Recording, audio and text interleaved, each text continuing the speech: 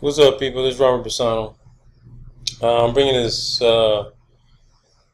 video to you guys today. I decided to look into some questions and answers on physics. So I'm going to end up dialing the Brookhaven National Laboratory in the United States for the U.S. Department of Energy. Let's ask them some questions regarding some answers we need on dark matter, antimatter, particle acceleration. Let's see what they have to say. Okay, let's see what's going on here. So as you guys can see, here are all the numbers for the general labs. Let's see who answers the phone. Erica Lamar. I'm sorry, who am I speaking with? Oh, this is Erica Lamar. Erica Lamar. Are you a scientist in the physics department? Yes. How you doing? My name is Robert Bassano. I'm a graduate student studying applied physics. Oh, hi. How are you? I'm good, Erica. Now, what's your position with Brookhaven? I'm actually administrative assistant. Oh, so Actually, I'm covering for Tracy, which is her number right now, the one that you just called. you're covering for who? I'm covering for Tracy Trent. Tracy Trent. And what? She's the head of the physics department? She's just the assistant of the department chair. She's the assistant of the department chair. Who's the department chair? It's Lawrence Littenberg. Lawrence Litterberg. For nuclear and particle physics? Well, I believe so. Yes. Okay. Erica, okay.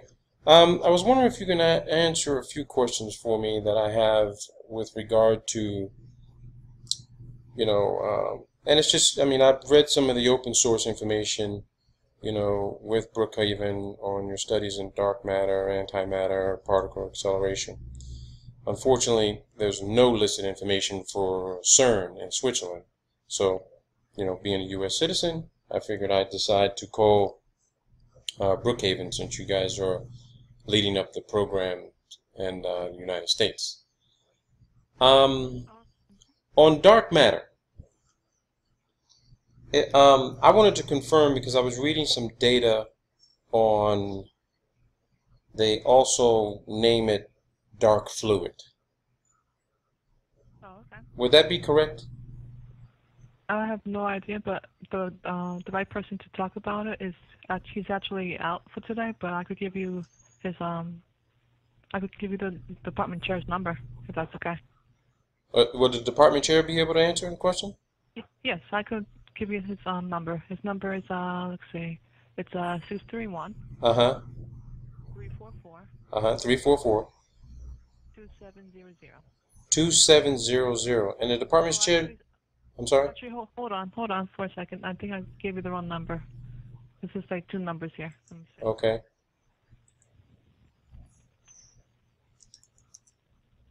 The last four numbers is actually 3811. And the department's chair name is what? Lawrence Lindenberg. Lawrence Lindenberg? Yes. So it's 344. What was it again? It's 631 344 3811. 3811. Okay. Mm-hmm. Thank you very much, Erica. You're welcome. All right. You too. Bye-bye. Thank you. Bye. So, Erica's answering the phone for the physics department, and she can't answer the question on dark matter. Physics. Brookhaven National Laboratory. So we're going to call the department chair. Let's see what they have to say.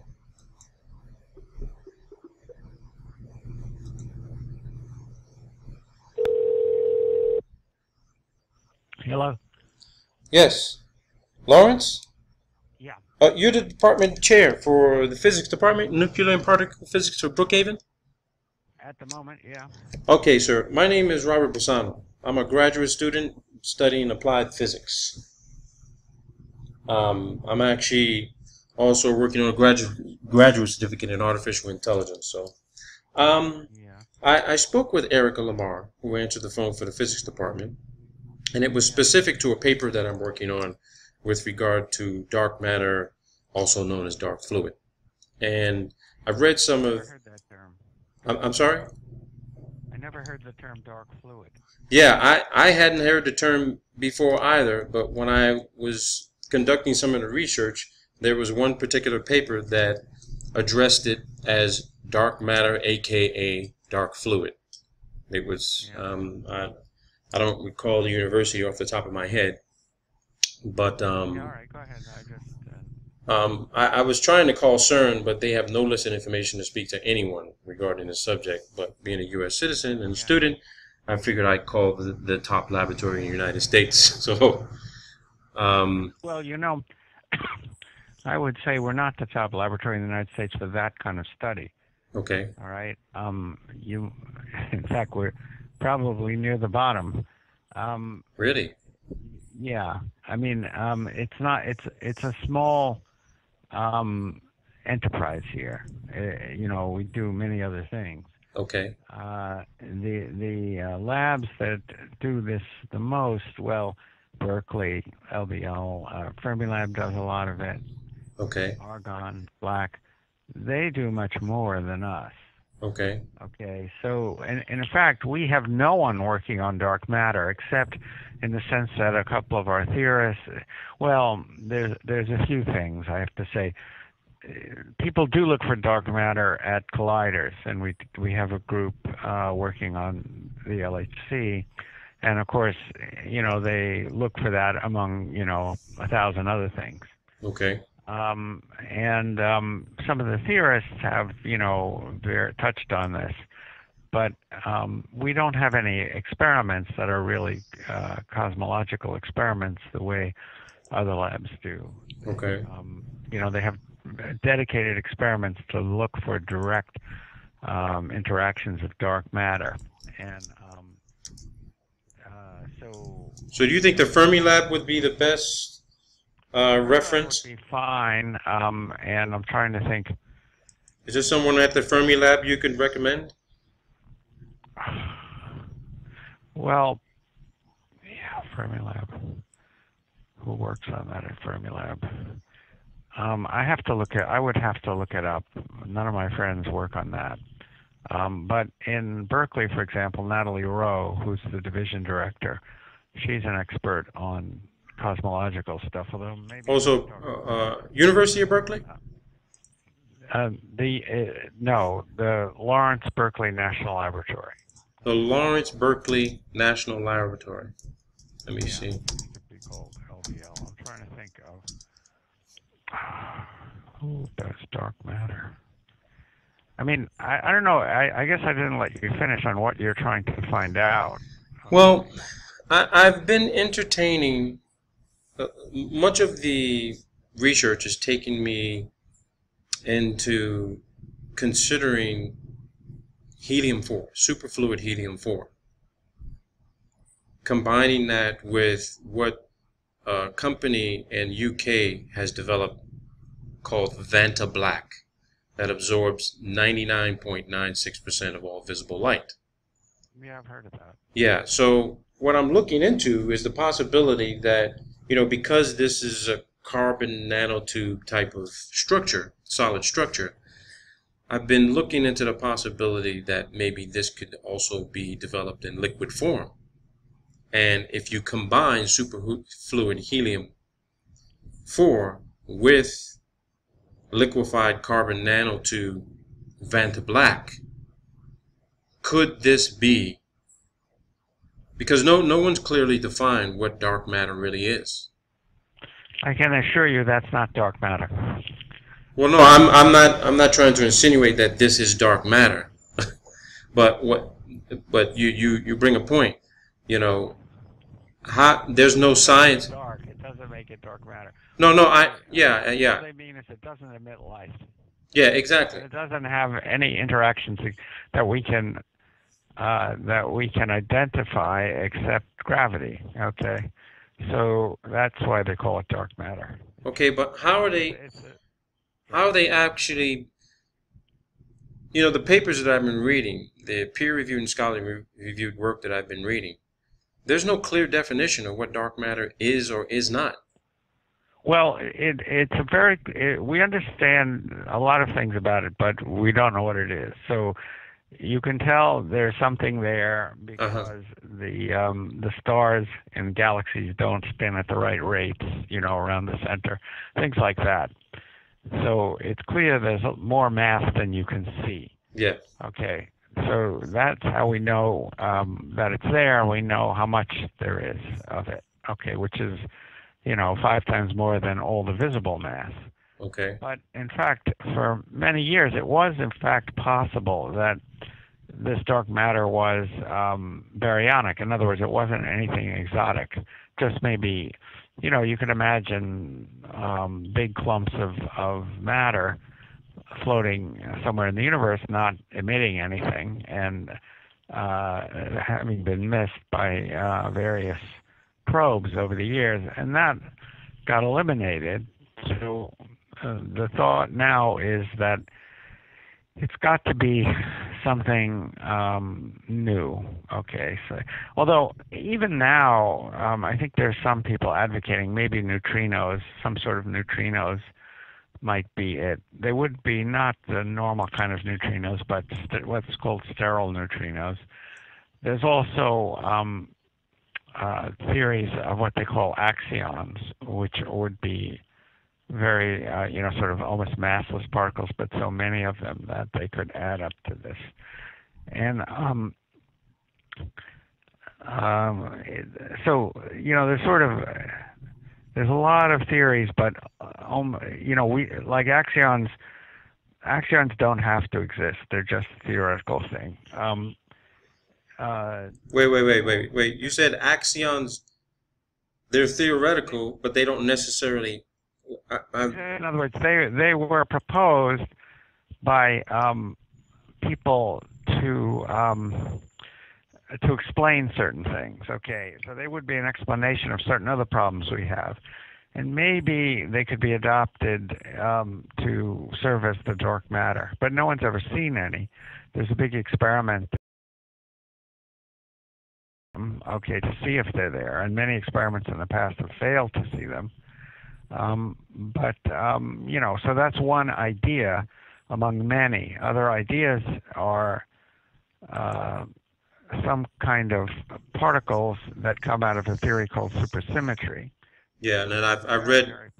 Yeah, it is very popular. I've read Dr. Gates's work. Popular theory, but there's less. It seems more and more far-fetched. People haven't been able to see any of the other particles predicted by supersymmetry, and so it's not that you can. It's a very rich theory. You can't falsify it, at least not very easily, because you just keep pushing the mass scale up. But it was proposed to solve a certain problem. Okay. And it's being pushed to a point where it can't really solve that problem, and so. And that's why it remains theoretical. Yeah. So here's it, and this is interesting what you're telling me, because if all of the papers that I've read, a dozen or so, peer-reviewed and scholarly from several different laboratories around the world, no one really knows what dark matter is. They know that there's something there, and the common denominator is it's invisible, but no one.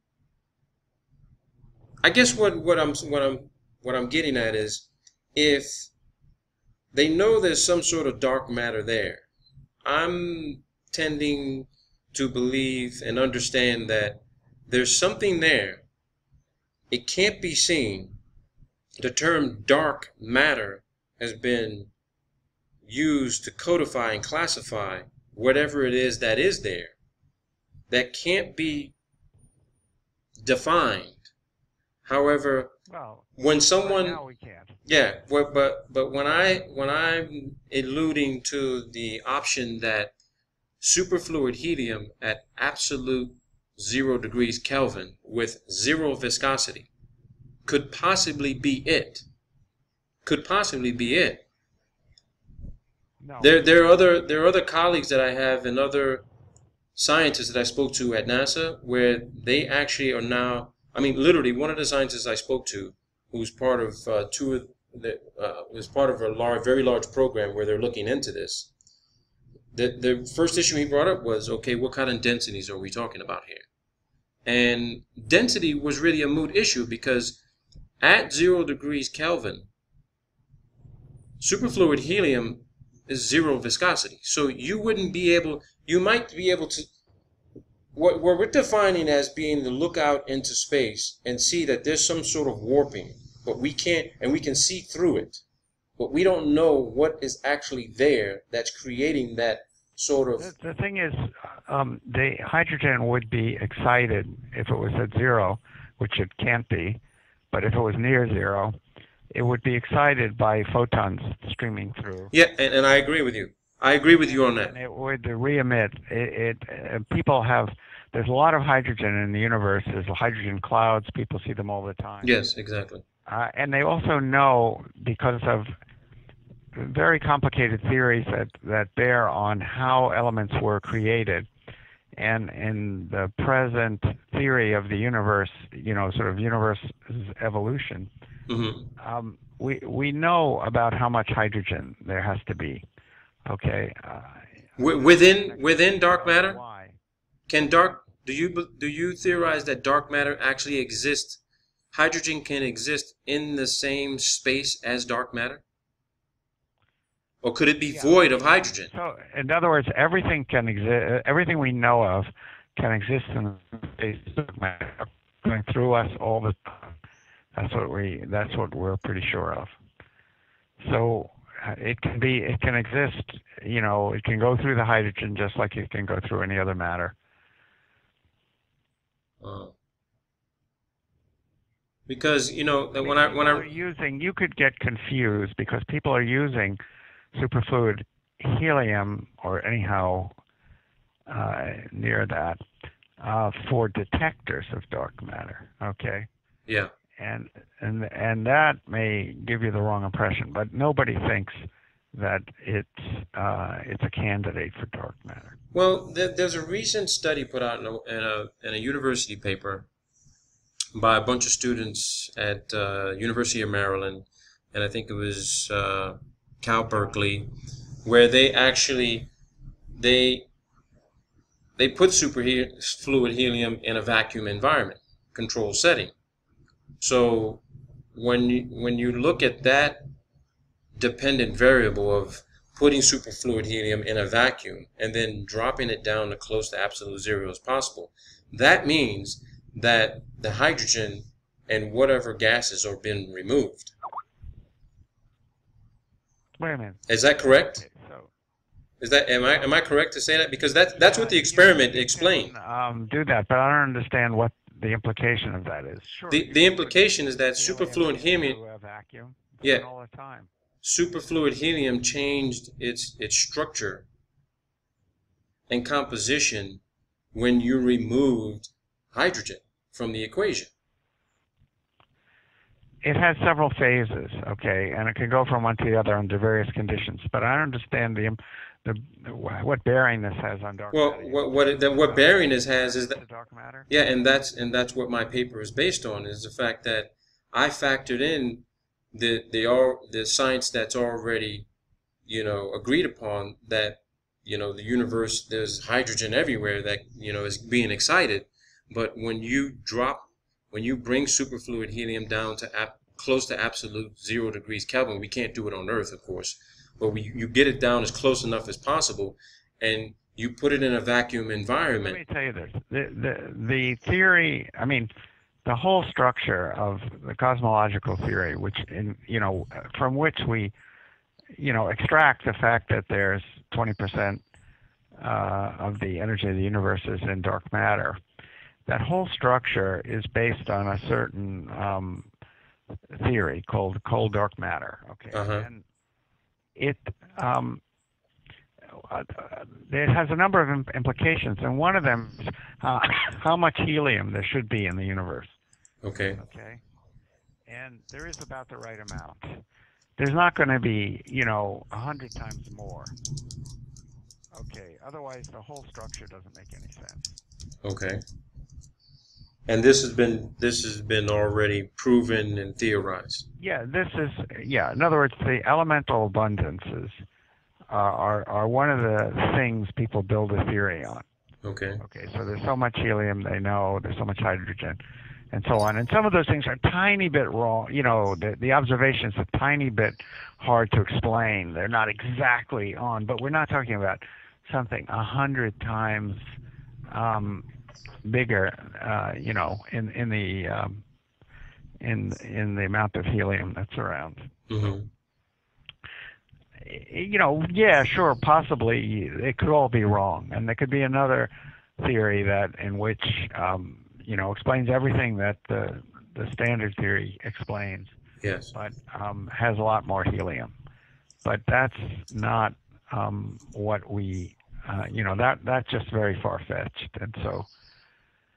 Okay. You know, anyone who came up with a theory like that would then have to explain all the other facts that the current theory explains, okay? I mean, that's the kind of thing that drives us toward the idea that whatever dark matter is, it's not in our current bestiary of particles. Okay, it's got to be something we've never seen.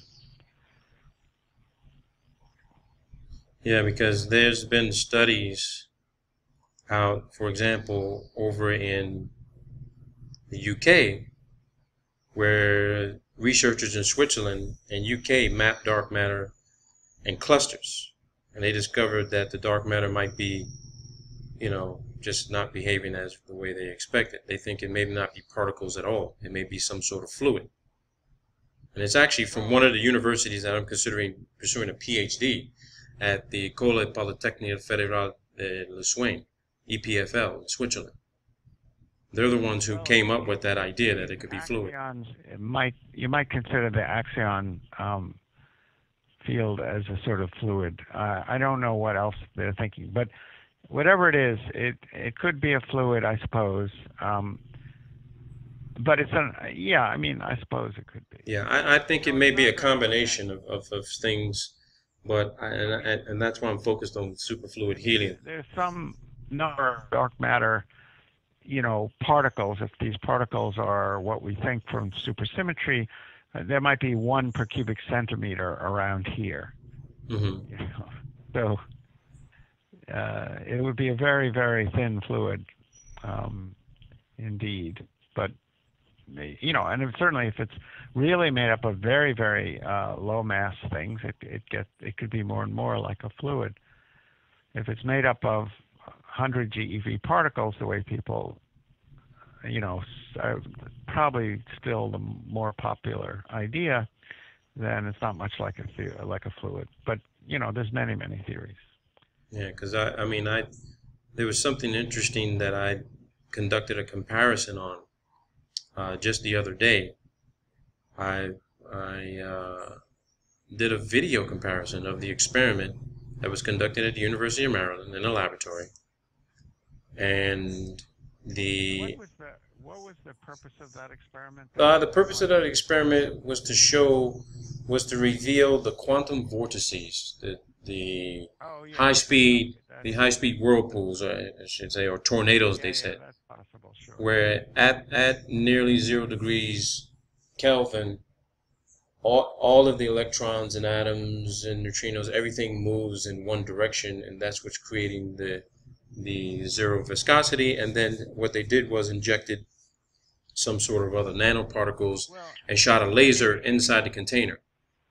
As I said before, the interest in, say, low temperature helium for this is really as a detection medium. So, for example, people have ideas of using it as what they call a bolometer, where they look, you know, you get things as close to possible to absolute zero, and then you look for something got hit, and therefore there's a little bit of energy in the system. Exactly. If you have a super duper, you know, thermometer, sort of, you can tell, and you can use that, you know, to look for dark matter interactions.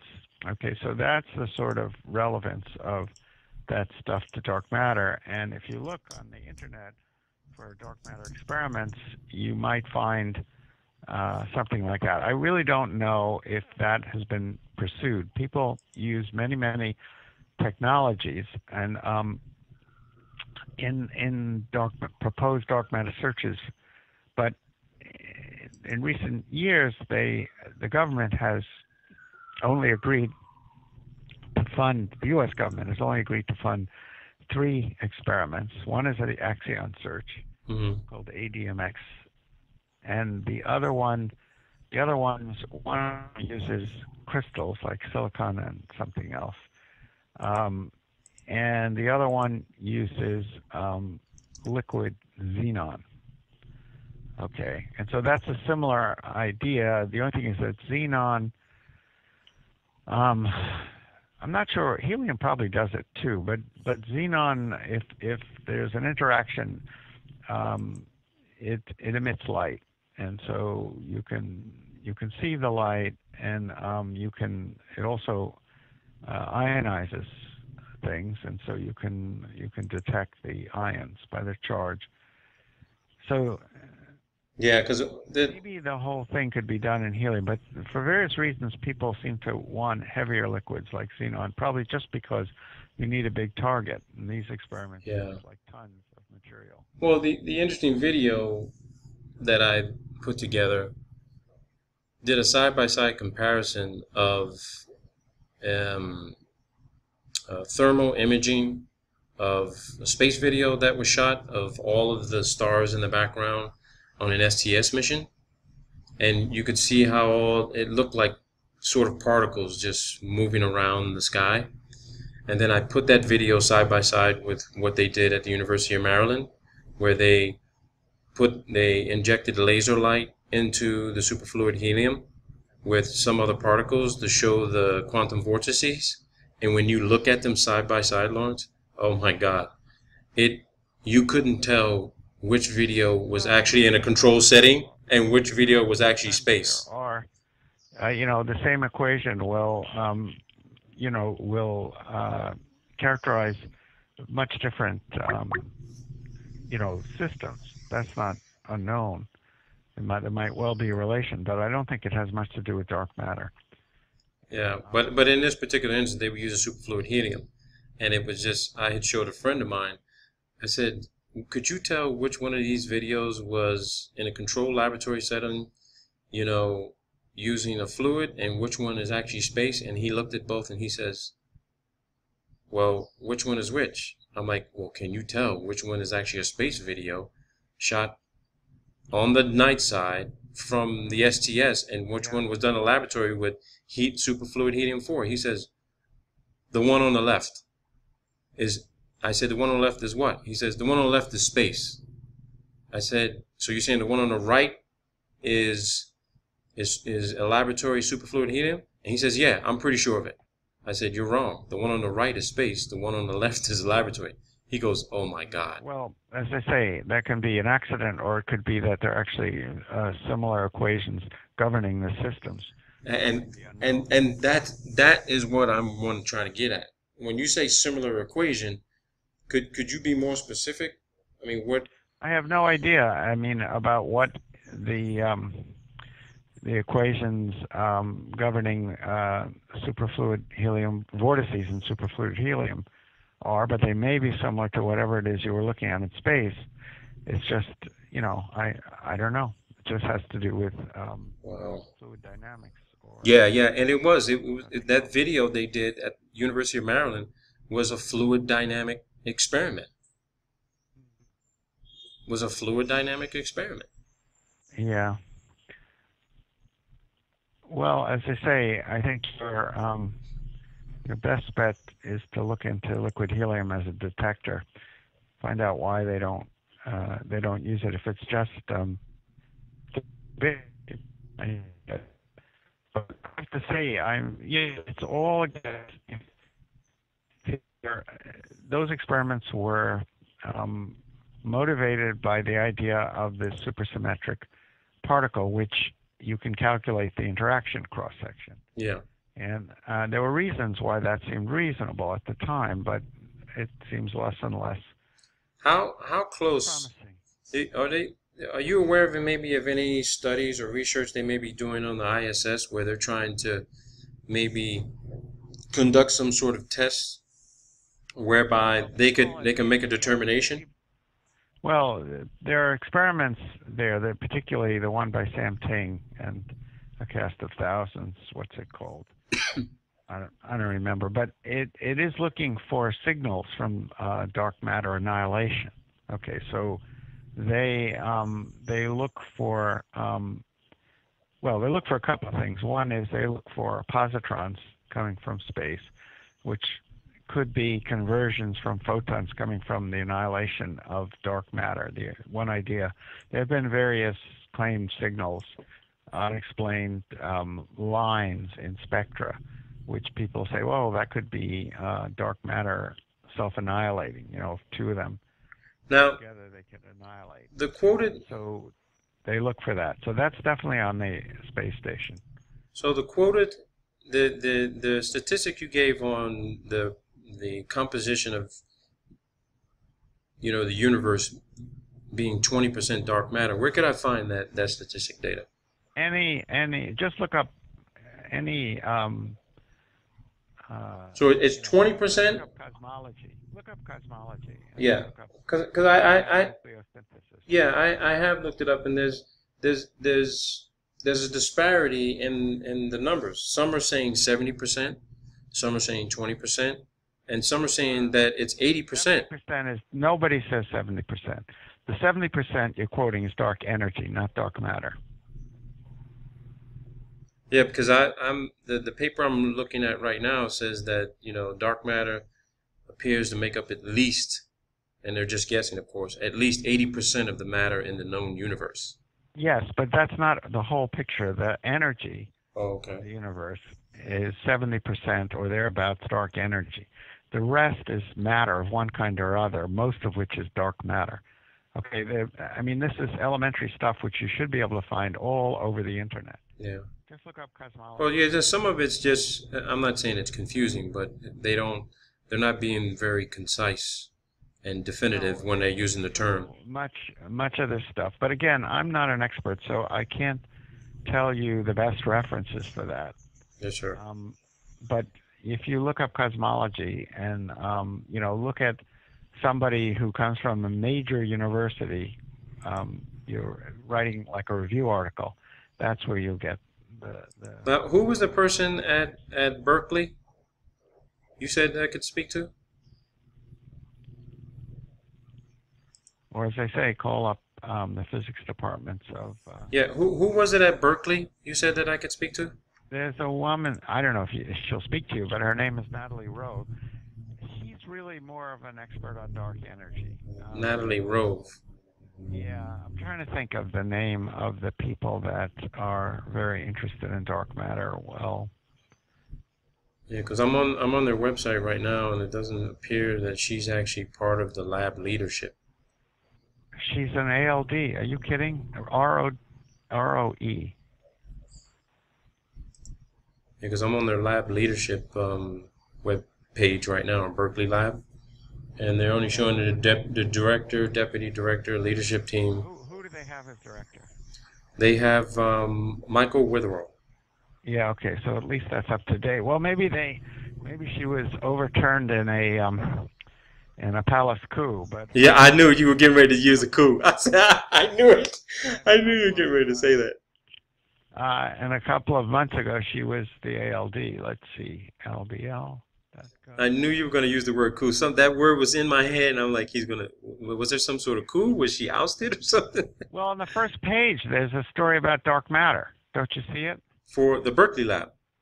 Yeah. Just do www.lbl.gov.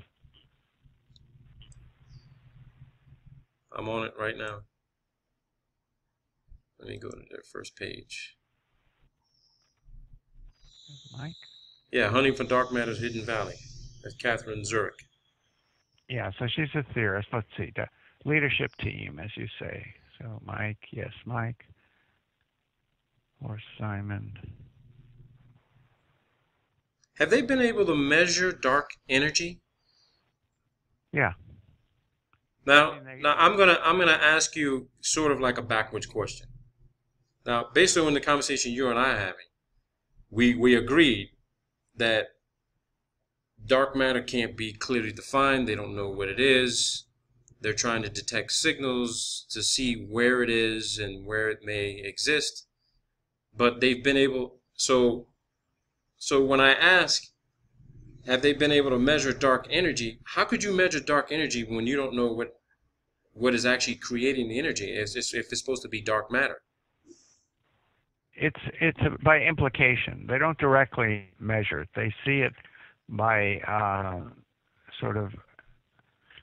they see it by the fact that the universe seems to be expanding faster than the original prediction. The expansion of the universe seems to have started to accelerate about 1 billion years ago, and it's accelerating. And so, yeah, I read a paper by Hubble, and he says that the universe is speeding away from us at 90 million miles a second. Yeah, I know, but that's way out of date. In other words, so what are the new numbers? It's not that there's new numbers; it's new ideas. Okay. He had a sort of constant, whereas a constant speed, whereas it's actually accelerating. That speed is getting faster and faster. If you look on the org chart of on that web page, you'll see leadership organization. Diamonds, yeah, N.A. Rowe, that's her. Okay, org chart. Yeah, but as I say, I'm not sure she's the right person to talk to. You might call her office and ask who works on dark matter. Okay. Oh, wait a minute, wait. What'd you say? Look under. See, there's an org chart. Yeah, I'm looking at the org chart. Look under physical sciences, right? Yeah, look on physical sciences at the bottom. N.A.O. Rowe. That's her? That's her? Yeah, that's her. Okay. Yeah. So anyway, her office should be able to tell you who works on dark matter, and that's who to talk to. Perfect. Perfect. Okay. Conversation was definitely enlightening. Thank you very much, sir. I really appreciate it. You're welcome. Take care. Bye-bye. Bye-bye. You heard it, people. They don't even know what dark matter is. But somehow they're implying that they can measure dark energy. How the hell can you imply that you can measure dark energy when you don't even know what the fuck dark matter is? You don't even know. And when I proposed to him that it's a possibility, it's a combination of a substance called Vanta Black, which is a carbon nanotube structure that could be in a liquefied form, combining it with superfluid helium at 0 degrees Kelvin. He said immediately, no, it's not a fluid. And there you go. I show the article from a Swiss university, which basically says that dark matter makes up about 80% of the known matter in the universe. He says it's 20%. There's other studies I found where it says 70%. And here you have one of the top universities. This EPFL is literally the MIT and Caltech equivalent in Europe. And they're saying, through their research, is dark matter a fluid? Mystery particles are mapped in galaxy clusters, but results suggest they may not be particles at all. This is from the UK. That's what he said. And here goes this damn bullshit ass Hubble again. Doesn't make any sense, man. It just doesn't make any sense. They have no idea. The whole science of physics is bullshit. But I'm going to call this lady, and I'm going to see exactly what she can be able to tell me, since she's supposed to be the expert. Okay? She's supposed to be the expert at the Berkeley Lab, Lawrence Berkeley National Laboratory. I'm going to see what she has to say. Stand by.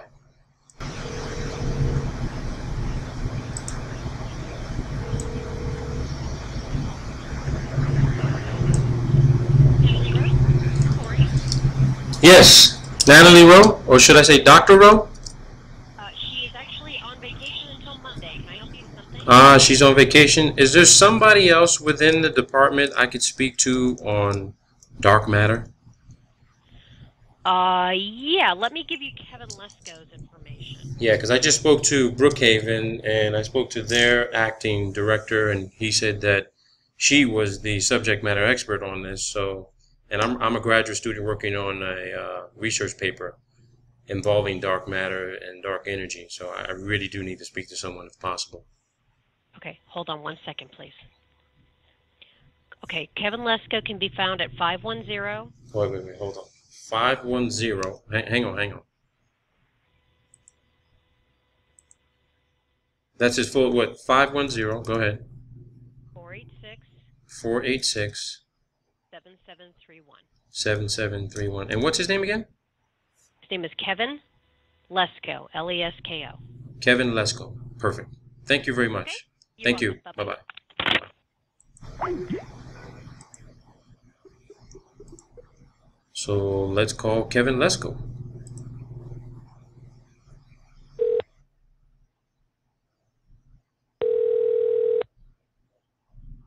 Kevin Lesko. Yes, Mr. Lesko, or Dr. Lesko. Yes. How are you? My name is Robert Bassano. I'm a graduate student. Hey, how you doing? I'm a graduate student working on a research paper on applied physics, and the subject matter is dark matter, possibly dark fluid, and I'm trying to integrate superfluid helium-4 and a substance that has been termed as Vanta Black. It's carbon nanotubes. So I'm trying to develop a competing hypothesis where if carbon nanotubes Vanta Black could be put into liquid form and combined with superfluid helium, could it be plausible and possible and proven that dark matter, this could be what dark matter may be? And I spoke to Brookhaven National Laboratory, their acting director, and they said that Natalie was the subject matter expert on this and recommended I speak to her, but she's on vacation. So they gave me your number and said that you were the next guy to potentially answer this question, that some questions I may have on this and some theories, so that it can give me a better understanding. I understand that you guys are one of the top laboratories in the United States on this. Tried to call CERN, nobody's available, of course. So here's what Brookhaven shared with me in the last 30 minutes of the phone call. The general theory and consensus is we don't know what dark matter may be. It's just all theoretical. Okay? There's conflicting and competing ideas that Brookhaven says it's 20%. There's other research that says it's 70%. You know, that's what NASA's putting out. I was looking at some of the information they have. And then I just recently saw information from EPFL saying it's somewhere at least 80%. I'm not really interested in the volume of composition of the entire universe or what it may be, because the amount of data that I'd have to put together to even, you know, use that as part of my research would be a never-ending paper. What I'm more focused on is what Brookhaven shared with me, saying that dark energy could be measured and detected.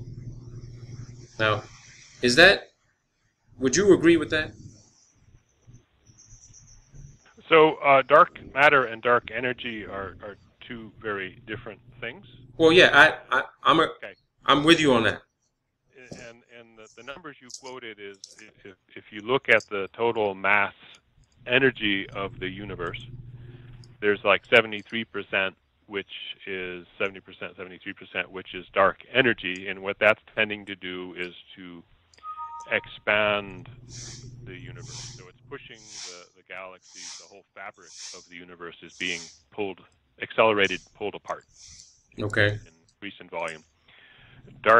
And then dark matter represents about 23% of the total mass energy, and that tends to hold together and is clumped around where galaxies are. So it's responsible for holding the galaxies together much more than the normal atoms are.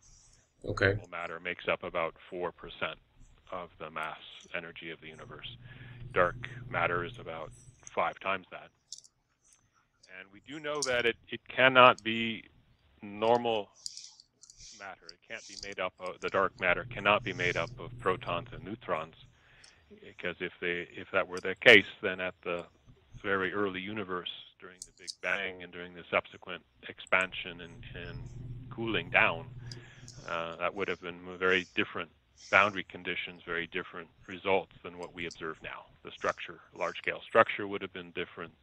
The evolution of nucleons would have been different if there were more protons or neutrons early in the universe. So we know that the dark matter has to be some exotic form of material. And presumably it's collecting around, or presumably it's been observed to be in many galaxies, clusters of galaxies. We assume it's homogeneous in the other galaxies, so it's going through us as well right now. But it is not a normal material, because if it were normal material, we would have observed it. So we've got experiments that are looking for the presence of the dark matter that would be in our own galaxy now, and we haven't observed it yet. So it's not going to be made up of the material that we know well. It's not going to be made up of materials made of protons and neutrons, but it's something different. Well, those are two different. Are you familiar with what helium-4 at absolute 0 degrees Kelvin or close to it is actually doing on the atomic level? I studied superconductivity in grad school, but I haven't done anything with it since then. Some of my colleagues are looking into using superfluid helium for a detector. Exactly.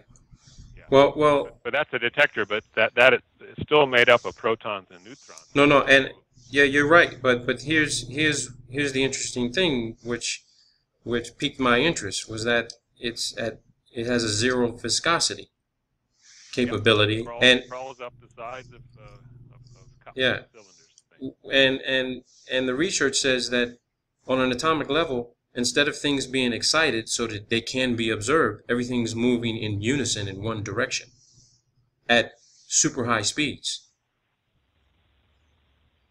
Which means that if you're looking out into the universe and you've already decided dark matter has to be something more exotic we can't observe, then how? We couldn't observe it. I simply said it made up of protons and neutrons. No. That's what I'm saying. I mean, it could be potentially made up of protons and neutrons, but they're all moving together, and that's why we can't see them. Is that possible? I mean, if everything's moving in unison, I mean, let me give you the example. If you had 100 people standing in a crowd and you got them all in one line, one perfect straight line, and you look down that linear path, would you see 100 people or would you see one person? You would see one person. Unless I'm measuring the gravitational pull of all of the people, because the gravitational pull is a long-range force. Okay, so what if the gravitational pull was in unison with the actual? We know that gravity adds, though, right? I'm sorry? We know that the force of gravity for different objects. Yeah, exactly. It does add up. But when you look at superfluid helium and the way it's performing, it looks like there's an absence of some sort of gravitational, excitation, so to speak, meaning that there's nothing pulling it apart. There's nothing causing you to visually see anything else happening or on a nano or quantum scale. It's all. So it's called dark matter because it's been observed through its gravitational impact on large bodies, and it's called dark because we have not observed the collisions of it with. If you wanted to accelerate helium, superfluid or otherwise, and collide it, it would still interact. The fact that it climbs up the side of a vessel is just an issue of its. Well, yeah, it climbs up the side of a vessel because it's in a container. When you talk about space, free space, you're not. We don't know how big the container of space may actually be, depending on where you're determining where space is actually beginning, and that's the nuclei inside of the helium will behave according to the forces we're aware of. They will interact gravitationally. They'll interact electrostatically if they're charged. They will interact with the strong and the weak nuclear force. So if one were to take atoms of helium in a superfluid form and collide them with other atoms, they would still interact through those forces. And you're saying dark matter is not behaving that way. Right. The only interaction we've seen so far is gravitation. We're looking for the presence of it through its weak interaction, and that has not yet been observed. But if these were normal helium atoms that make up the dark matter and are running through space, we would see the interactions of that helium through the weak interaction, the strong interaction, and electromagnetic. But we have not seen that. Now, has the gravitational activity been monitored, observed, and measured? The impact of dark matter, yes, absolutely. And first discovered in the 30s by looking at clusters of galaxies, and subsequently they've observed the impact of dark matter on individual stars inside of galaxies rotating edge-on that we can observe. We observed it through gravitational lensing, and it's also been observed through large-scale structures. So it's been observed through gravitational lensing. That's correct. Now this is what the assumption that the light being observed is actually traveling through free space. Is that correct? Well, when we talk about gravitational lensing, go ahead. Whatever field is there, regardless if it's empty electromagnetically or it's filled, gravity, the force of gravity will distort the space-time. Okay, but regardless of what's there. What if I threw this theory at you? That what we're actually viewing with regard to respect to gravitational lensing, because when that was first put out into the public domain, I'm still having issues with it.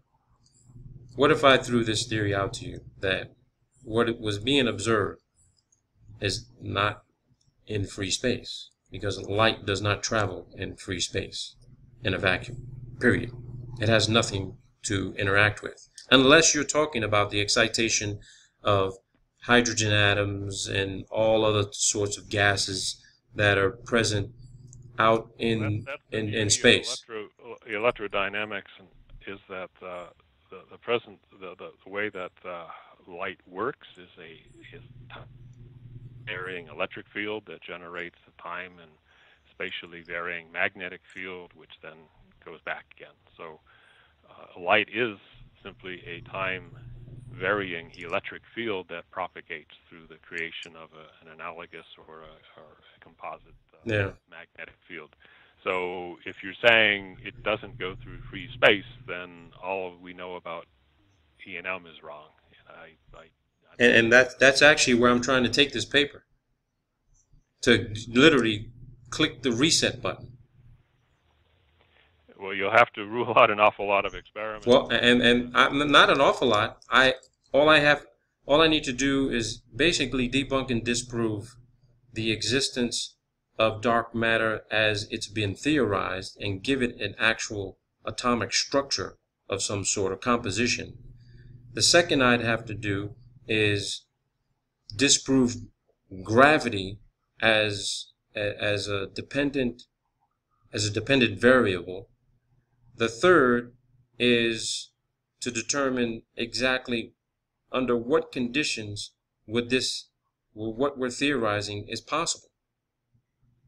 And the reset button is pushed.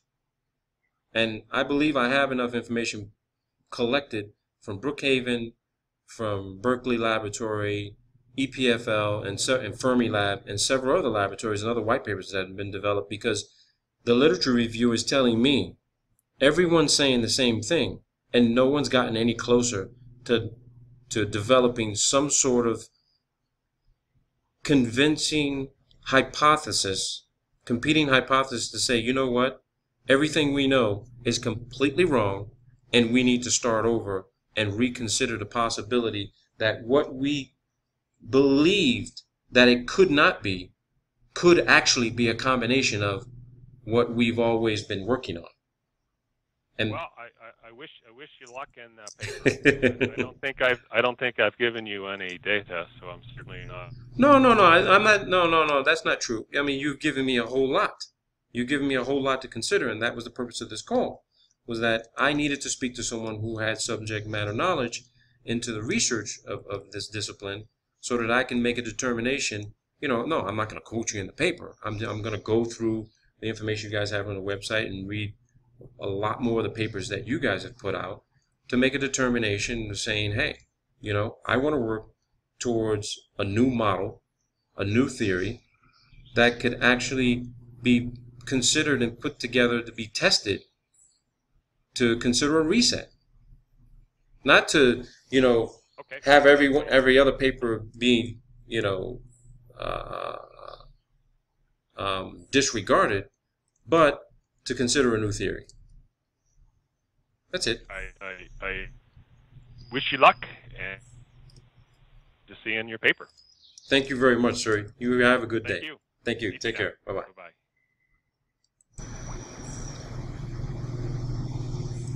You heard it, people. You heard it.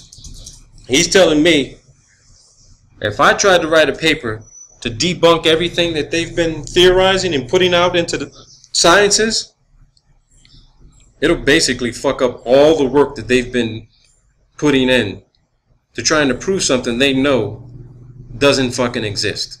Come on, gravitational lensing?